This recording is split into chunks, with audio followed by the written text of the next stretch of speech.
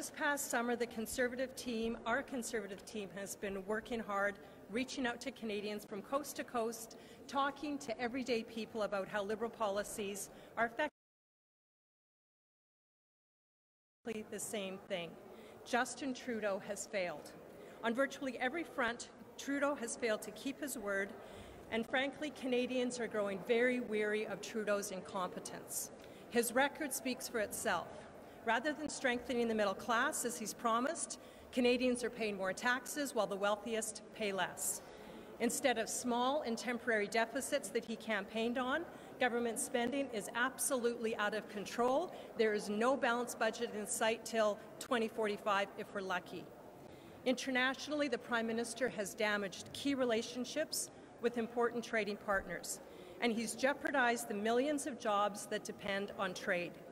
To make matters worse, Trudeau refuses to acknowledge that his inflated taxes and punishing regulations have driven literally billions of dollars worth of investment outside of Canada. As investment leaves, let's be clear, so do jobs and opportunities, and those jobs and opportunities don't come back. Yet we do not hear a word of concern from this Prime Minister. And just last week, yet another Liberal minister was found guilty of breaking another conflict of interest law. Minister LeBlanc is following in the footsteps of Justin Trudeau and Bill Morneau. So once again, on the ethics front, we're seeing the same old Liberals who don't believe that the rules apply to them. But let me be clear, these are all Justin Trudeau's failures. He's failed on leadership, he's failed on policy, and he has failed on key relationships. His failures have real consequences for Canadians: fewer jobs, less opportunity, and uncertain futures. Under Justin Trudeau's watch, Canada has become a place where families are overtaxed, jobs are slipping away, investment is fleeing, major projects can't get built, and people are barely getting by or can't seem to get ahead. Canadians do deserve better. With 1 year left in his term as Prime Minister, Canadians are realizing that they just cannot afford another 4 years of Justin Trudeau. That's why Canada's Conservatives will use this parliamentary session to defend hardworking, law-abiding, tax-paying citizens. We will continue to stand up for balanced budgets and low taxes, for secure borders and planned, lawful and compassionate immigration, for a strong Canadian identity and for freer trade. And as Canada's government-in-waiting, Conservatives will work hard to earn the trust of Canadians so that in 2019 we can build a more prosperous and free country where opportunity abounds for all. And now I'll turn the podium over to my colleague Alain Reyes. Merci beaucoup. Bonjour tout le monde, merci Candice. Très heureux d'être de retour à Ottawa pour une session qui risque d'être assez intense ici. Je vous dirais que tout le parti, tout le monde a travaillé extrêmement fort pendant l'été qui vient de s'achever. Dans nos circonscriptions, on a eu un congrès national à Halifax record avec une participation très importante dans laquelle on a pu travailler très fort sur nos prochaines politiques qui s'en viennent en vue de l'élection de 2019. Notre chef a fait une tournée un peu partout au Canada et de notre côté au Québec, on a continué notre tournée à l'écoute des Québécois afin de pouvoir prendre le pouls de la population, de leurs préoccupations et de leurs ambitions en vue de la prochaine élection fédérale qui s'en vient. Je vous dirais que ce qui ressort, ce que l'on entend, c'est beaucoup de déception de la part des citoyens, des citoyennes, des gens qui sont insatisfaits par la gestion de ce gouvernement libéral de Justin Trudeau. On le constate par cet été d'échec du premier ministre Justin Trudeau. On n'a qu'à penser au dossier Trans Mountain, aux déficits qui sont hors de contrôle présentement malgré la promesse du gouvernement de Justin Trudeau, des problèmes à notre frontière avec toutes les entrées illégales. Au niveau économique, les négociations de l'ALENA, les négociations transpacifiques qui piétinent présentement et on est en train de mettre en péril des emplois un peu partout au Canada, sans compter tous les investissements qui fuient le Canada présentement dans le cas actuel. Dernier dossier, il est tout récent, c'est les manquements à l'éthique et à la transparence. Un autre ministre qui vient de se faire prendre, le ministre Leblanc. Ça se rajoute au cas du ministre Morneau, ministre des Finances, et du premier ministre du Canada, comme vous le savez tous, qui est pour une première un premier ministre qui se fait remettre à sa place par la commissaire le commissaire à l'éthique et au conflit d'intérêts. Soyons clairs, les échecs de Justin Trudeau ont des conséquences pour tous les Canadiens. Moins d'emplois, moins d'opportunités et des dépenses sans contrôle sur les épaules de nos enfants et de nos petits-enfants à tous, partout au Canada. Les Québécois et les Canadiens méritent mieux. Avec seulement qu'une année à son mandat, les Canadiens réalisent que qu'ils ne peuvent se permettre 4 autres années avec Justin Trudeau. C'est pourquoi les conservateurs du Canada utiliseront cette session parlementaire pour défendre les citoyens de façon assidue, respectueux des lois et qui paient des impôts. Nous continuerons à défendre l'équilibre budgétaire et à réduire les impôts, à revendiquer des frontières sûres, une immigration planifiée, légale et humaine, pour une identité canadienne forte et pour un commerce plus libre. Durant la prochaine année, les conservateurs travailleront fort pour gagner la confiance des Canadiens, de sorte qu'en 2019, nous pourrons bâtir un pays plus prospère et libre où les possibilités seront nombreuses. Merci. Nous sommes disponibles pour vos questions. Vous parlez de l'échec de l'ALENA. Une personne. Vous parlez de l'échec de l'ALENA. Vous étiez gardé jusqu'à présent de critiquer les libéraux au sujet de l'ALENA. Qu'est-ce qui vous fait dire que c'est un échec aujourd'hui alors que les négociations ne sont pas terminées? Bien, je pense que tout le monde constate qu'en ce moment, il n'y a aucune entente avec les Américains. On était supposé avoir une entente tripartite. Je pense qu'à 2 reprises, même, le premier ministre a dit qu'on était sur le bord d'une entente. Et là, présentement, on voit que les Mexicains vont signer avec les Américains. Pendant ce temps-là, on est tous en attente et il y a des emplois qui sont en jeu. Je peux vous dire, dans toutes les circonscriptions partout au Canada, des exemples sont concrets. Il y a des gens qui sont inquiets, puis il y a des investissements qui quittent le pays présentement. Faute à M. Trudeau. Étant donné que les Américains, quand ils parlent d'ALENA, n'arrêtent pas d'épeler le même mot, M-I-L-K, un gouvernement conservateur ferait quoi, alors, dans cette circonstance-là, pour négocier l'ALENA? Bien, une chose est sûre, avec un gouvernement conservateur, on n'en serait pas là aujourd'hui, avec la façon que les négociations ont commencé. Présentement, il y a un gouvernement libéral, il y a un premier ministre Justin Trudeau qui est en train de faire de ces négociations-là un échec. Notre rôle comme opposition officielle, c'est de surveiller ce gouvernement. Dans le cas présent, je pense qu'il y a beaucoup de conservateurs qui tentent de travailler par toutes les façons pour l'aider, mais on constate en ce moment qu'il n'y a pas de succès. Et je pense que le gouvernement va devoir répondre de ça parce qu'il y a plusieurs emplois qui sont en jeu et, je le répète, plusieurs investissements qui quittent le pays présentement. Monsieur Reyes, vous avez parlé d'une identité canadienne forte. Qu'est-ce que vous voulez dire par là? Ça sonne un peu comme une réponse directe à un nouveau parti de Maxime Bernier. Non, je vous dirais que de notre côté, on travaille à préparer la prochaine plateforme électorale et à proposer une alternative à toutes les personnes partout au Canada qui sont... Je vais juste finir ma réponse.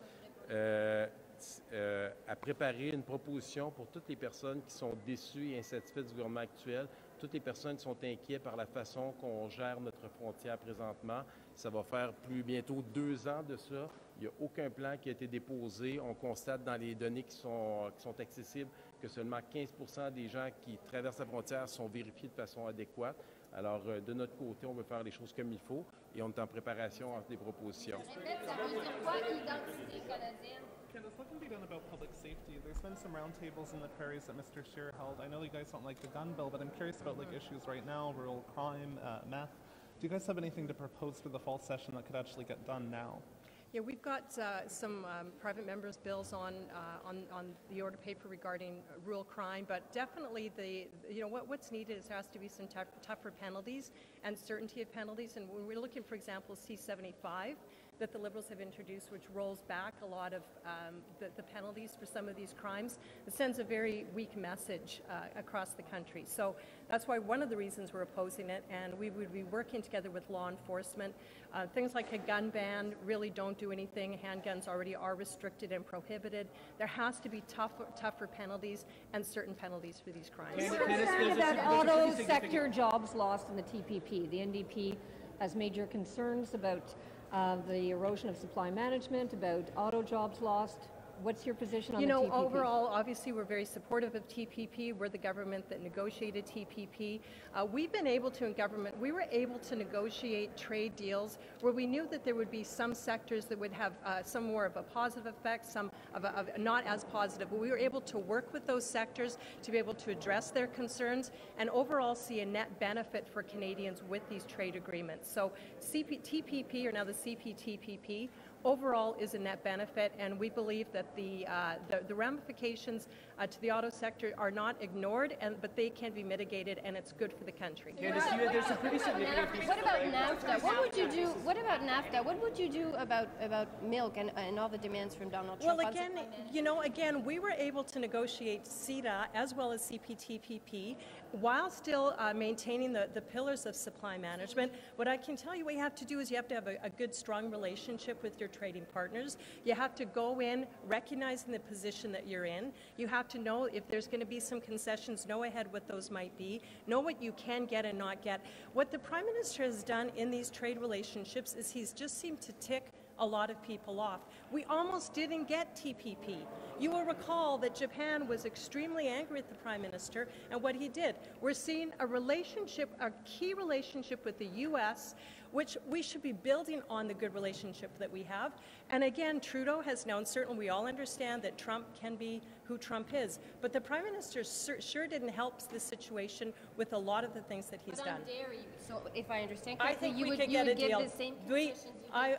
I don't know what's on the table, literally, but I will tell you that as Conservatives, we have a very strong record of getting deals done, and we were able to include supply management, and the supply management folks recognized that it was a good deal. So, how would the Conservative approach with Donald Trump be different than what Justin Trudeau is doing? well, we have a very respectful and grateful relationship that we have with our U.S. counterparts, and we certainly wouldn't have gone in and started to lecture on things like gender rights in the environment. So, again, how we've negotiated previously, I'm happy. I think we, as Conservatives, we're really happy to put our track record of how we negotiated trade agreements before the Canadian public, and we would continue doing it that way. Significant backlog of legislation, serious legislation that needs to get passed by next year. Are you concerned that the Liberals will avail themselves to some of the tools available to them in terms of time allocation? What message are you taking to the House Leaders meeting? I would definitely expect that they'll keep doing that. That's been their approach as they've been ramming through legislation. They have not worked with us very well. You will recall 2 sessions ago when they tried to change the rules around question period and how often we worked. We had some tools available to us and we worked for that. We tend to be, though, we're not obstructionists, so we want to have an effective parliament where we show our opposition, we use the tools available. There are some pieces of legislation right now that are having a very detrimental effect to Canadians. C-69 is one of them, and so I think you're going to see us putting up as many roadblocks as possible so we can stall that and hopefully not see that come to pass. You've got an electoral bill. For a stronger Canadian identity. What do you mean? You know, I think it's important that we talk about what we have to be proud of as Canadians and what unite us. I think it's important to talk about our past, and not just with shame and apology, but also with gratitude. I think it's important, as our leader Andrew Scheer talked about, diversity is a product of our strength. Our strength in Canada is our freedom. And we need to defend our freedoms, freedom of belief and conscience, which is something the Liberals have completely trampled over, freedom of expression, freedom to worship. These are things that allow us to be diverse. This is why we have diversity, because we have freedom. And I think that it's important that we talk about that, and we talk about it with pride and gratitude. Do you consider Maxime Bernier's new party as much of an opposition as the Liberals?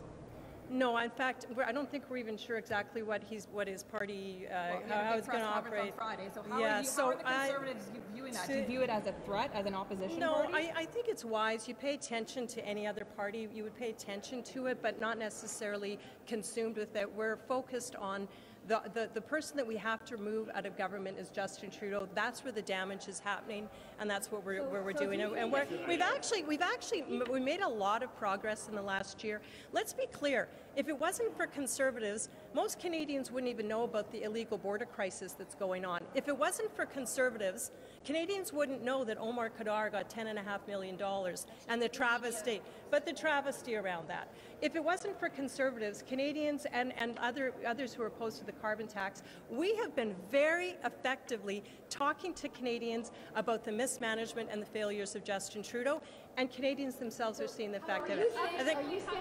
You said this government has trampled on freedom. What do you mean? How have they done that? The attestation, for example, whereby if you don't agree with the government on certain policies, we have been traveling across the country. I literally have heard from groups that want to help young people during the summer. They were denied Canada Jobs funding. They're not religious organizations. They're not doing any kind of activist work. But the Liberals say, no, you don't have a freedom of personal belief and conscience. When you trample on those rights, you trample on diversity. And that's what we're seeing the Liberals do. I think in closing, I'll take one more question. Do you think that if Trudeau Canadian identity, your new priority on Canadian identity, though, does sound like a response to Maxime Bernier's new launch of a party where he vows to defend well, we've been individual talking, again, look at who brought up the job attestation and highlighted that. I think we've been very clear on protecting freedom, belief, freedom of conscience. We've been extremely active on it. But not just that, Canadians are upset, and even Canadians who believe differently than maybe some of these faith groups. Canadians believe in freedom of belief, and that's what we're defending. Thanks very much.